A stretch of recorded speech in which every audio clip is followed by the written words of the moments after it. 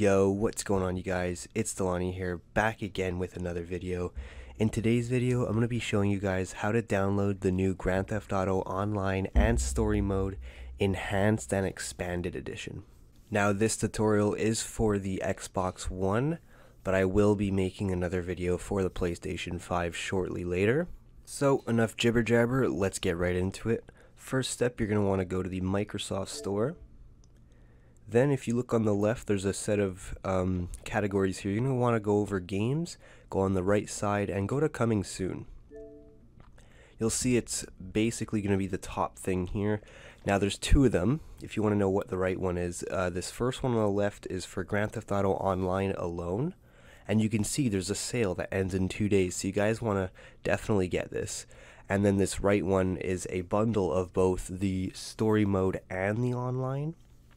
So it really depends which one you guys want to go for. Are you more of an online only player, or do you want to also replay the story on with like the new graphics and all that?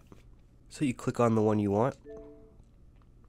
And here, let me click on this one, for instance, since I didn't get it. Then you click pre-order and do all your information, all that. And then once it's done, they should give you an option to install it right away, but if it doesn't, you would go to My Games and Apps over here.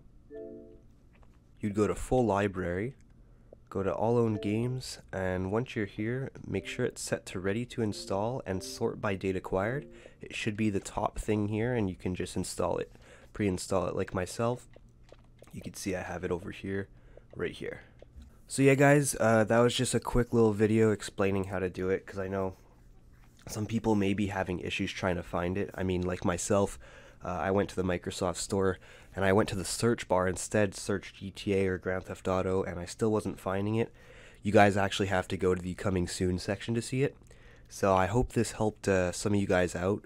If it did, you know, I would appreciate you giving this video a like. It would show up more for people who also have trouble finding it.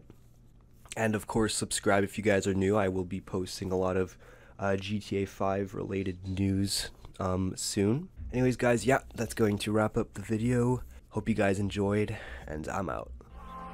I just wanna be high.